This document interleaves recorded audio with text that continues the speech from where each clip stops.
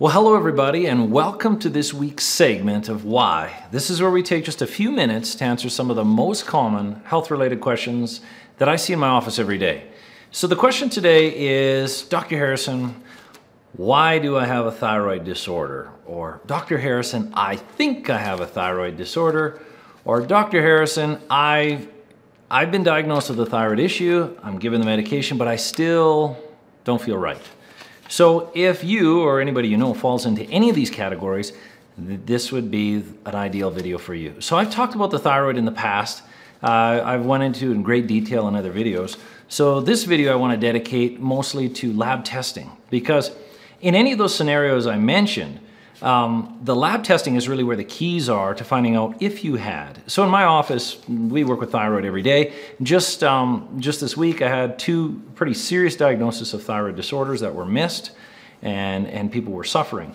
So in a nutshell, thyroid, if there is a thyroid symptom, you're probably going to notice weight gain, hair thinning, not patches of hair missing, but hair thinning, brittle nails, thinning nails, fatigue, of course. You're going to a lot of fatigue with regards to thyroid issues. Infertility is another one. Overall energy dropping. So it could be many things causing these symptoms. Not necessarily thyroid, but it's the first place to go, and it should be ruled out, because thyroid disorders and thyroid disease make up, well, 20 million Americans in the United States here deal with thyroid issues, and it's expected another 40%, so another under 10 million are dealing with a thyroid issue, but they're not being diagnosed. So what do we want to do to test? Well, the problem is with this, the thyroid issues, is there's the conventional medical model tends to only test 1 to 3 markers. 3 is the most I've ever seen coming with our conventional medical testing. But in fact, and that's where the problem lies, because it's not properly being diagnosed. But in fact, there's actually 12 or there might even be 13, I don't know. I have it below of all these lab tests for you. But 12 or 13 tests to know if it's truly a thyroid problem, so you can find out if it's something else. So it should be ruled out. Below in the link here, I'm going to have all the thyroid tests that I screen pretty well everybody with, or at least 90% of these tests below.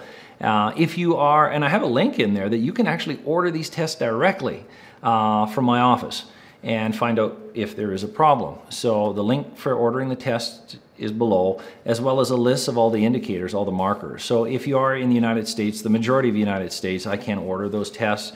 If you are up in Canada or other places, you wouldn't be, that link wouldn't work for you, but you can take the list of markers and bring it to your primary.